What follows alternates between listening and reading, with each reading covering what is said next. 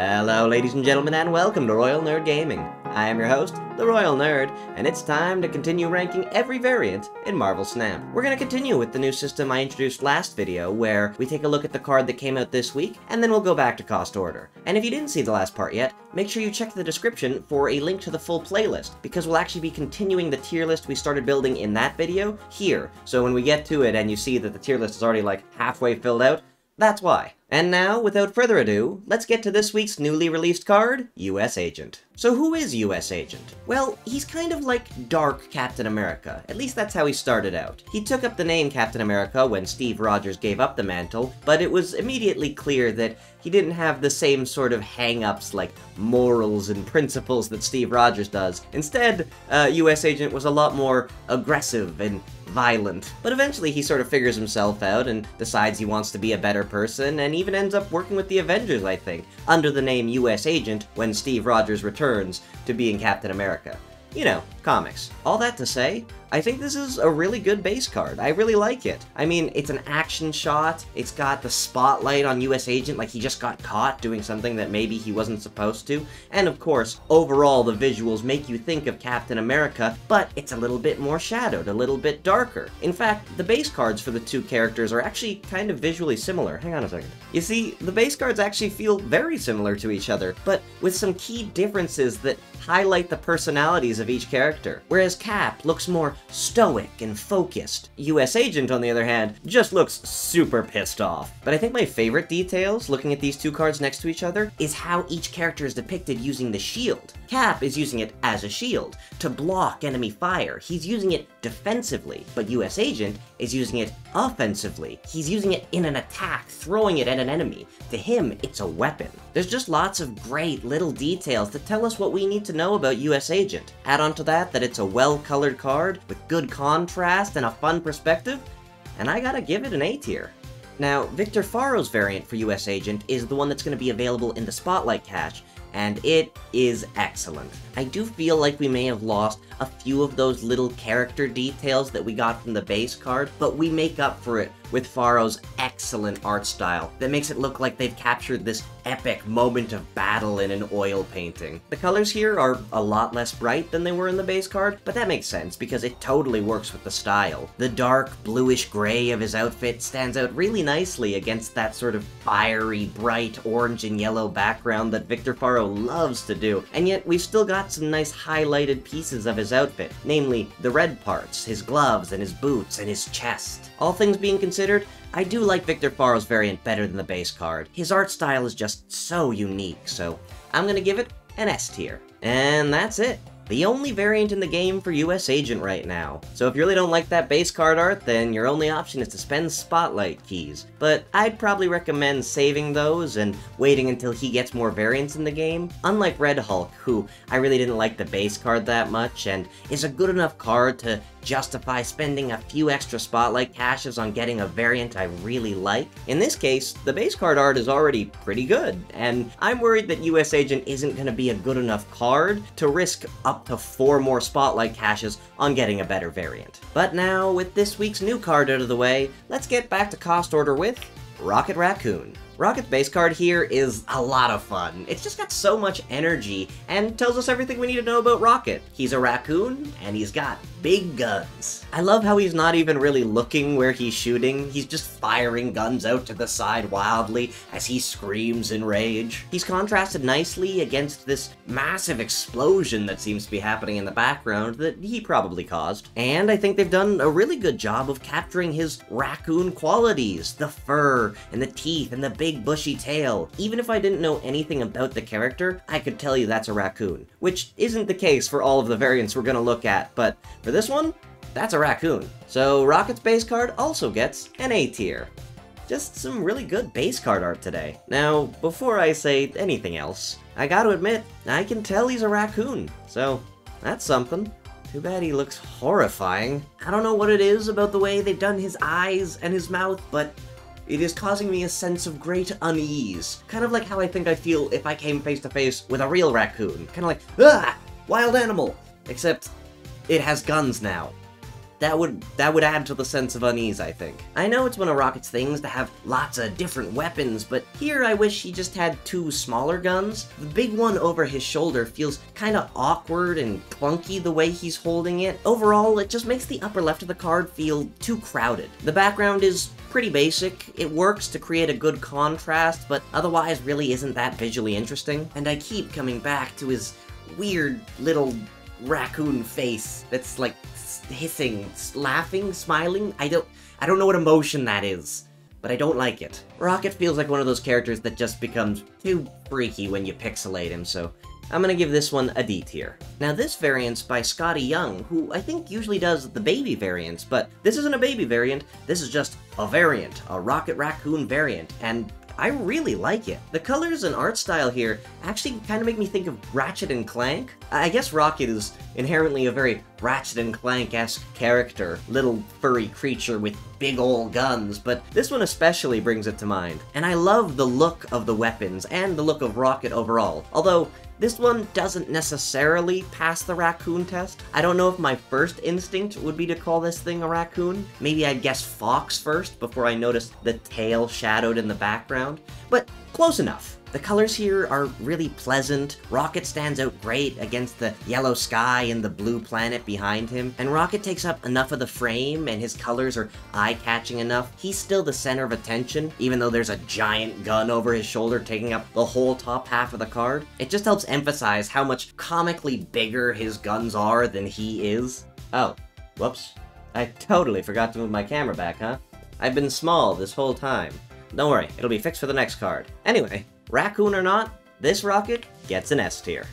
Oh, and here's Rocket's baby variant, also done by Scotty Young. Although, I don't know if I can really tell that he's a baby in this variant, other than that he's very small compared to this ginormous weapon contraption he's wielding, but it kind of feels like anyone would be small compared to that. I guess I don't really know what a baby raccoon looks like. It's just a smaller raccoon, right? If that's the case, this works. And I can tell it's a raccoon this time, so thumbs up there. Overall, though, I feel like we may have leaned a little too far into Rocket-wielding ginormous guns that are too big for him, which is obviously the point here. It's supposed to be funny, but we're kinda losing him in his own card. The focus of it really seems to be on the gun, if you can even call it a gun anymore. It's multiple guns, and rockets and missile launchers all stapled together. Or of a super ultra mega missile rocket launcher minigun 3000. Yep. That's what it's called. On one hand, it's definitely very comical, and brightly colored, and super fun, but on the other hand, it feels like, as a variant for Rocket Raccoon, it can get a little bit confused. Like, if somebody saw this without the name there, they'd be like, what am I looking at? Oh, there he is. Definitely a fun and silly concept that I could see some people enjoying, but for me, it just feels like a little bit too much, so I'm gonna give it a B tier. And here we've got a variant by Scotty Young. Does Scotty Young really like Rocket Raccoon? Is that what's going on here? Fair enough. I do think that I like this one the least out of Scotty Young's multiple Rocket Raccoon variants. I don't like the art style as much as the first one. The concept isn't as unique or over the top as the baby variant. It's pretty much just Rocket flying through space, firing two guns. Admittedly, two very large guns, which we've come to expect, and I do really like the perspective of him kind of flying backwards as he does so, but there's a few little things that bother me. I don't know if it's the placement of his ears or something about his face, but overall the whole head makes me think more cat than raccoon. And yeah, he's got the eye mask and the tail. It's not, like, completely unidentifiable as a raccoon. It just feels the least raccoon-like in this art style. Also, the background is kind of plain, just generic space, and that's a problem I've had with a few of Scotty Young's variants, but my biggest complaint definitely has to be the color of his outfit. Why is it blue? Or if it had to be blue, why is the background blue? There are so many other colors you could have used for space. Nice deep purples and reds, or just plain black would have been better. Instead, all of Rocket's body is blending into the background. And that's one of my biggest pet peeves with variants. When color choice stops a character from standing out, it would have been such an easy fix. But as it is, and with all my issues combined, I'm gonna have to give this one a C tier. And here's our first Rocket Raccoon variant that wasn't made by Scotty Young. And this one is very visually striking. I think it's the colors that catch your eye immediately. The orange of his jumpsuit is very sharp and stands out really nicely against the light blue of the background. I mean, the orange and blue are complementary colors, right? Right? Are orange and blue complementary colors? Yes. Yes, orange and blue are complementary colors. Did it. I did an art. I also really like the sort of classic action hero pose he's in. One big gun over the shoulder, another big gun in the other hand, one strapped behind his back. And that dark gray coloring, plus the blue lighting reflecting off of the guns, almost makes them feel more like they're part of the background than they are attached to him. So even though he's carrying these 3 massive weapons, he's still the focus of the variant. As for his features here, definitely raccoon. Very raccoon. Almost too raccoon. So raccoon that the human way that he's acting almost feels a little bit uncanny. But it's fine. It's fine. Slightly unsettlingly human or not, it gets an S tier. I really like Chibi Rocket Raccoon. He's adorable, and look at how well his blue outfit stands out against the orange background. It's like the inverse of the last card. Yay art! Not only does he look like a raccoon here, but he looks like a really cute raccoon. Raccoons can be cute. They're like cats, but with masks and opposable thumbs. Rian Gonzalez specializes in making characters cute, and lots of animals are just inherently kinda cute, even if they are wild or dangerous. You know, like tigers, polar bears, Rocket Raccoon. I mean, he could totally kill you, but look at those big ol' eyes. Also, Rian Gonzalez continues her trend of picking just the best colors for characters' outfits. I mean, that shade of blue is so vibrant and eye-catching. And, of course, I love his little death ray with a big ol' skull painted on the side that Rian Gonzalez has somehow managed to make feel like a small little toy gun, and yet it's still bigger than his entire body. It's adorable. Ah, damn it. Did I really forget to fix the camera again? I've been small again, instead of up there. Look at all that space that I have to fill. Sorry. I'll get back on track. I'm a mess. Don't look at me. Don't look at me! Move to the next shot. There's lots to this variant that I really like, so Chibi Rocket Raccoon's gonna get an A tier. And that's it for Rocket Raccoon. Hey, 2 Guardians on the same tier list. And they both got their base cards and their Chibis in A tier. That's fun. But we've still got enough space for one more card, so let's move on to Spider-Ham. The next day. Hello. It's a new day. I just wanted to let you guys know that, in case you noticed any slight, near, imperceptible differences between the last shot and this one. Usually I try to finish filming in one session and don't like splitting it up over multiple days, but the fact of the matter is, I was slightly drunk while recording last night. I'd had a few drinks with dinner, I came home, thought I'd try to make the video, and it was taking much longer than usual. Just take a look at this unedited footage from last night. My tie's got dinosaurs on it today. That's fun, right? I like this tie. My friend got it for me. I don't know, I just wanted to show you guys my tie. That was something. I'm assuming. I don't know, I haven't actually seen that footage yet. Or any of the footage for that matter. I've reviewed nothing at this point, but you guys will have to let me know. How was the first half of this video? Was it alright? Was it good? Did you like it? Could you tell that anything was a little weird? Is that the sort of thing you guys would want to see? Tipsy card reviews? Let me know in the comments. But for now, let's get back to the rest of the video. So here we have Spider-Ham's base card, and first things first, I gotta say, I love Spider-Ham. I think he's so funny. I mean, a little pig version of Peter Parker named Peter Porker? Hilarious stuff. But in terms of the base card here, I don't actually like it that much. And I think part of the problem is that Spider-Ham's supposed to be a cartoon. He should be really stylized, but they've gone for the sort of generic style that all the base cards get here, and as a result, it doesn't really fit him. And sure, they've tried to add some cartoony details, like his mouth showing through the mask, very cartoony. But because the style doesn't match those details, it can actually come off as kinda weird looking and creepy. I don't like that I can see his teeth. It's upsetting. Now, looking at the rest of him, I like him going for the donut, that's fun, and his pose is dynamic, although a little hard to keep track of, and I think part of that is just the spider people problem, where you want to make them look cool as they're swinging from webs, legs crossed, arms up and down all over the place, but the pose still has to make sense, and they've done okay here. I mean, we're losing a leg, we can't really see what's going on, but it does the job. I think my biggest problem here is just that the base card art style doesn't feel like it fits Spider-Ham's character. That and the whole thing going on with the teeth. I don't like looking at them. So, I'm gonna have to give the base card a C tier. Now this is an awesome Spider-Ham variant. The Peter Porker variant, how fitting. It nails a more cartoony aesthetic. I mean, it feels animated, and yet manages to make Spider-Ham, an inherently very silly character, look badass. This is also a great example of a Spidey pose that looks dynamic and fun, and yet is pretty straightforward and easy to keep track of what's happening. Like, oh boy, okay, give me a minute. Don't try this at home, kids.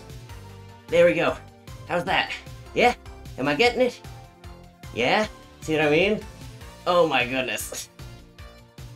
Holy crap.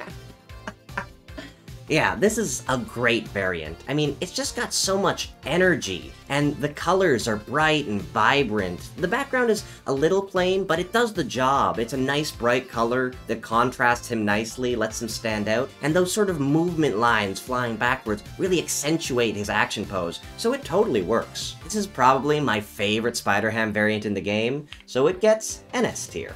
Oh no, the teeth are back. I think this is actually a great example of what I don't really like about some of the Venomized variants. It really feels like they just slapped a black outfit on him and put a white spider on front and called it a day. And yes, design-wise, at its core, Venomizing a character is just putting them in a black suit and putting a white spider on it. But because that's so simple, it feels like you should be a little bit more creative with how that's portrayed. But overall, the whole thing just feels kinda plain. Take a look at Ghost Spider and Silk here, for example. Their Venomized variants have a lot of the same elements. The black suits, goopy lines, lots of teeth added in, but both of their variants are much more interesting to look at. Silk's Venomized variant still keeps a lot of what makes her her in the variant. You can still see most of her unique outfit. You can see her hair and her eyes like you usually can, and that red scarf that makes her so identifiable. Now, Ghost Spider's variant is probably more directly comparable to Spider-Ham's in that they both have the symbiote completely taking them over, but even hers has a lot more elements of who she is than I think Spider-Ham's does. Her hood, her ballet shoes, her pose is elegant because she's a dancer, and the way that the tongue is wrapping around her almost makes it look like she's ribbon dancing. It's beautiful and kind of gross. Both of these variants feel more distinct. They use their venomy aspects to enhance what makes these characters unique, not replace it. Whereas with Spider-Ham's variant, it doesn't feel like we've got anything here that makes him, you know? It's not cartoony, it's not bright and silly. This isn't necessarily Spider-Ham in a Venom suit, it's just some random angry pig. Just like the base card, it doesn't really feel like the variant here fits Spider-Ham's character, so I'm also gonna give it a C tier. If there is one character that Dan Hipp's art style is literally perfect for, it's Spider-Ham. I mean, Dan Hipp's the cartoon guy. Spider-Ham's literally a cartoon. Oh, it's a match made in heaven. I mean, what else do I have to say about this? That the colors are great? Of course they are. That I love the iconic web-shooty Spidey hands? Of course I do. I also love his big, adorable eyes. And the fact that he's eating a hot dog is obviously hilarious. Don't worry, Dan Hipp has confirmed that it's human meat. So, do with that information what you will. Plus, you can tell he's already taken a bite because his cheeks are all full, but I don't have to see his teeth, so thank God for that. This may very well be the most fitting Dan Hipp variant of all time. And yes, it is an S tier.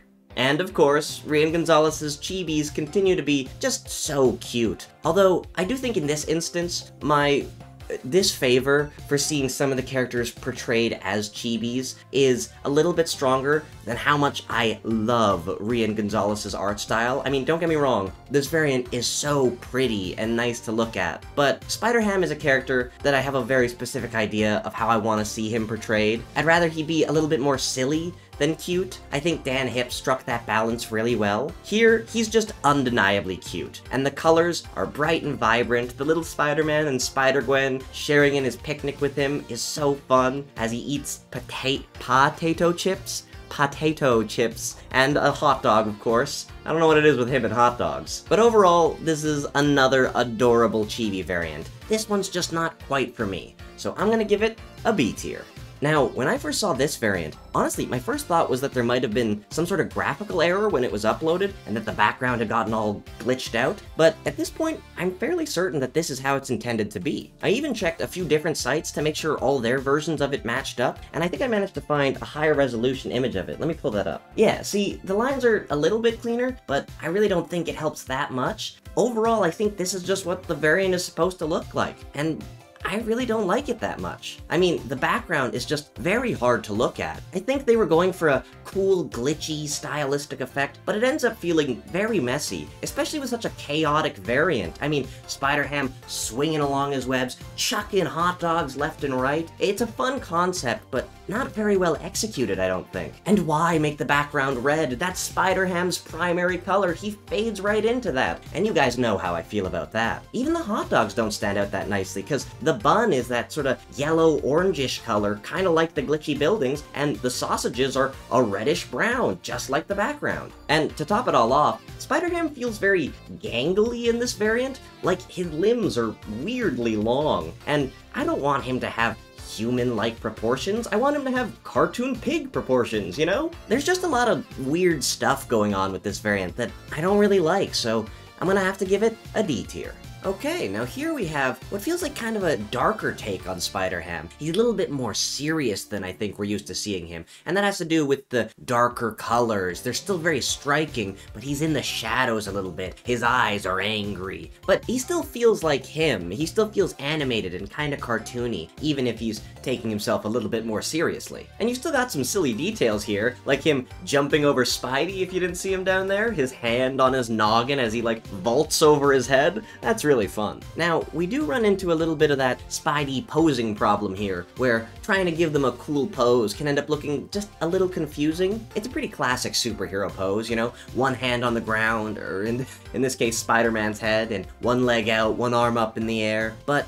we really can't see any of his body. And yeah, we're all familiar with this kind of pose, so we can definitely infer what's going on behind his head, but since we're not being shown any of it, it is being left to us to fill in the gaps in his pose and make it make sense. And, of course, I gotta bring it up, the background here is pretty plain. It's a nice color, and a really bright one too that lets his darker colors stand out. The contrast is really great here, but there's not a lot going on back there. I do wish there was more to look at. This is a really cool Spider-Ham variant, but I've got just a few nitpicks with it that stop me from giving it an S tier, so it's gonna get an A tier. And there you go! We finished filling out the tier list that we started last week. Hopefully this video gave you guys a better idea of how this new system is gonna work out. Most weeks it's gonna be one new card release, and then back to a couple cards in cost order. As opposed to last week when it was 2 new cards and only 1 older card. That'll only be when a new season starts. So let me get out of the way so you guys can get a good look at the whole thing and clear out these spare slots, and we can start wrapping up. As always, thank you guys so much for watching. I really hope you enjoyed. Make sure to leave a comment and let me know what your favorite or least favorite variant from today's video was. And don't forget to hit that subscribe button if you're having a good time. It helps me out a lot, and that way you won't miss when the next part of this series comes out. And hopefully,